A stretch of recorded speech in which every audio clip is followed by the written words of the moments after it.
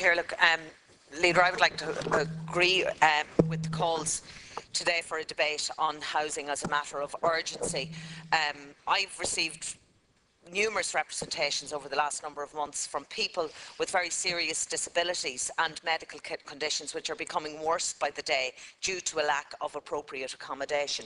I understand and I know the cutbacks and the financial situation at the moment, but in the meantime, I know just specifically over the last number of months and indeed year, with people coming waiting to be moved to houses with a disability, but yet there is a huge problem where you're continually told we can't move them. Problem being, I think that as I say, when we looked for, and I know I raised it here in an adjournment debate, about long-term rental for somebody with a disability, and but then the council came back and said, well, we can't do it because we can't make it adaptations to any house. So I would call for clarification on that matter with the Minister. I know that she did speak about it last week here in the House, but I would call that in situations like that where the council, where changes could be made to ensure that people who are in houses or who need to have their houses adapted for disability reasons,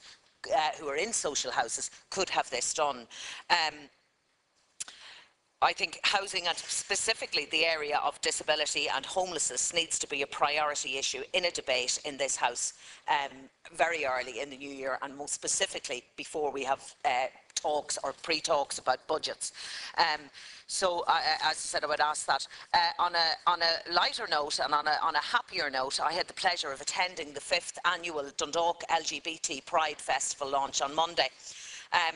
As I said, this was their 5th one, and it has grown year by year, and it was absolutely brilliant to see the amount of people. It was opened by, or launched by Fine Gael TD Jerry Buttermore, and the festival aims to bring awareness to local LGBT issues and bring the excellent work that has been done by Dundalk Outcomers, which I can attest is an excellent local organisation out into the wider community. The theme this year is family. I've watched the festival grow in strength over the last 5 years, and I was delighted to take part on Monday. I'd like to commend Dundalk Outcomers and everyone who has taken part on this excellent and inclusive initiative. Senator Healy-Eames.